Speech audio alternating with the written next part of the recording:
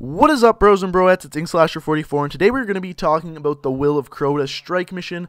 This time we're actually not doing a Let's Play. We are doing, we're playing through it on the Nightfall difficulty, and I'm actually just going to do a walkthrough instead of playing through the whole thing. And basically the way I'm going to do this is there are 4 different sections in this strike that are very, very difficult. I'm going to walk you through every single one of them and tell you the best overall strategy to beat this strike on the Nightfall. The reason why I'm doing this is a lot of my friends have said that this Nightfall mission is very, very hard, and I beat it on my second try. So I'm going to tell you exactly the strategy we used and how we did it.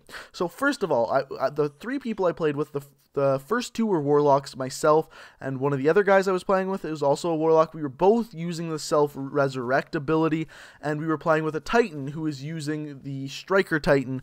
Reason being, he had his earth shock ability where he slams down and then it makes the ground shock. And the reason why that's so important is every once in a while you get attacked by thralls upon thralls upon thralls, and that earth shock ability is so strong against them because, like we're going to talk about in a minute, that skull is on. So the skulls that are on, there is Juggler, there is Nightfall, there is Light Switch, which makes it so every time you get meleeed, you instantly die no matter how much shield you have. And finally, like I was saying, the Earth Shock is on. So you're going to want to use as many shock weapons as possible. As you can see right now, I'm using the Murmur Fusion Rifle, which does not only shock damage, but also does solar damage, and you can switch between the 2. So what weapons are you going to want to use? Like I said, use any shock damage. The reason why I'm using solar damage next is because those are the best weapons I have, and you do face witches which have solar shields instead of shock shields like the captains do and like the knights do. They both have shock shields. So that's very, very important to note what type of shields you're dealing with. As far as how you're going to want to play this, you're going to want to play very, very, very passively.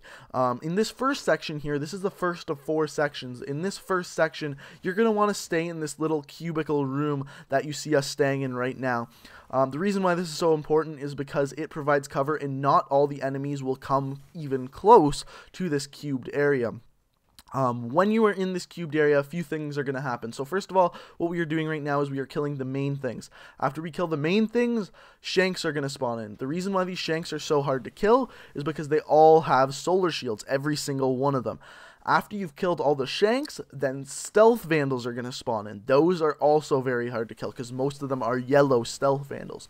Once you've killed all the stealth vandals, more main things are going to spawn in the room, and then again, shanks are going to spawn, stealth vandals are going to spawn again. Once you've killed those stealth vandals, the gate that you see right across from me there, it's just basically a bunch of different lasers facing different directions, will unlock, and then you can go through. But like I said, play very passively and always have one person at the back of the pack who is literally solely there to revive your team. We will talk about this later, but that person who is there to solely revive your team should also be using the self-resurrect ability if you have someone using that ability. So generally speaking, it was either me or the other warlock we were playing with who was staying at the back of the pack.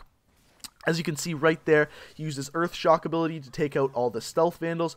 Very, very, very, very good way of dealing with the Stealth Vandals, and also a very, very good way of dealing with Thralls. So, moving on to the next section.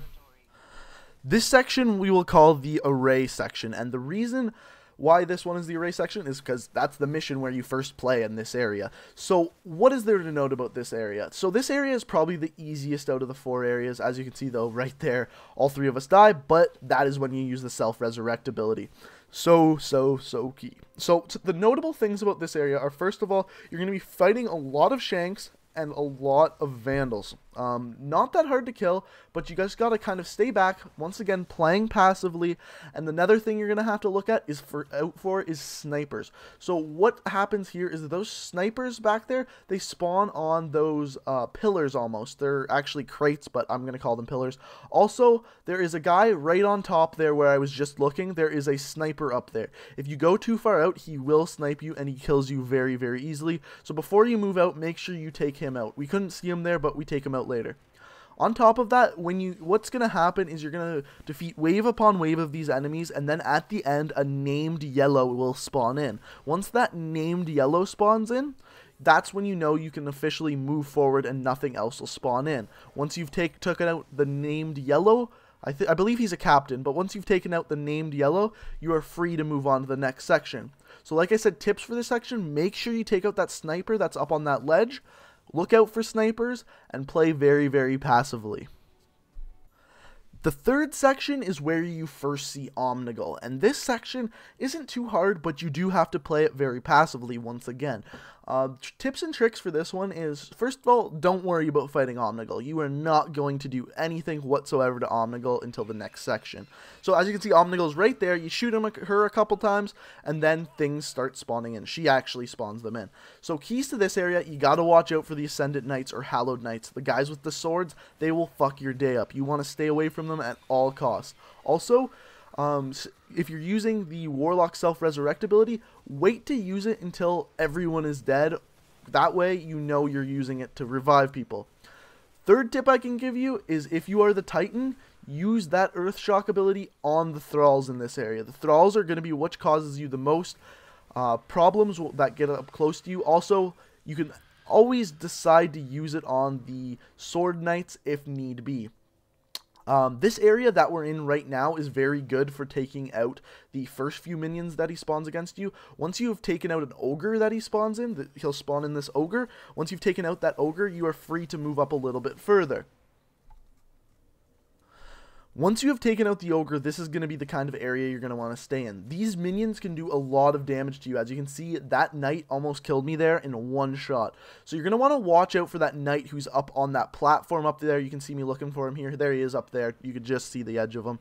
But yeah, you're going to want to stay back in this area and slowly eliminate the enemies that are at the top of this hill.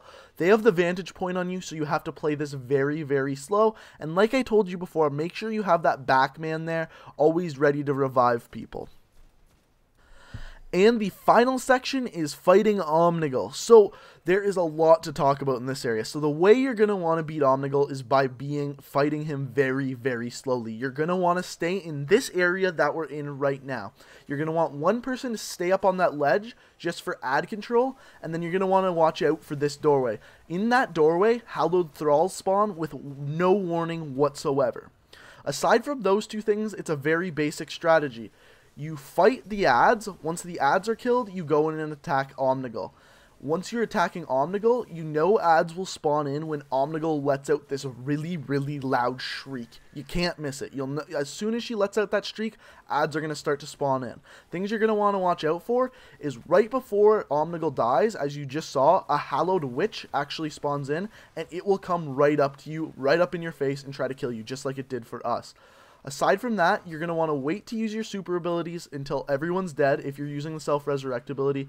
And if you're using the Earth Shock ability like I suggested, you're going to want to save that to kill the Thralls or the Ascendant Knight that runs at you. Once you have killed the ads, like I said, you're going to want to make that slow push up, staying in this area. Make sure you stay in this area. If you look to my right now, behind me, up on a ledge, there's actually knights that spawn in up there. So the further I move forward, the easier it is for those knights to shoot me, and you're going to want to watch out for that. Using grenades that cause stun damage to the boss are a great idea. That way they can't shoot you, and you can shoot her. And like I said, just play it really slow, slowly work up to the edge, make sure she can't shoot you, but you can shoot her. As you can see by right there, she just got stunned, and then we can start shooting her. It's actually not that hard of a strike if you play it passively. It took us about 45 minutes to complete in total, just by going very, very slowly pushing up. And this method, where we are right now, this area, if you control the ads and then work up and attack Omnigul, you can't lose. The only thing you need to look out for is those Hallowed Thralls that will spawn in behind you out of that door that I showed you. But that is why we kept one guy up above on that ledge, because the Hallowed Thralls had a really, really tough time of killing that person up there. So that was our general strategy, and as you can see right there, we just actually beat Omnigul right there. And that was pretty much that. I hope you guys enjoyed the video. If you found it informative whatsoever, or it helped you outbeat the Nightfall, go ahead and leave a like rating. It would be very, very greatly appreciated. Thanks for watching, guys. And until next time, peace out.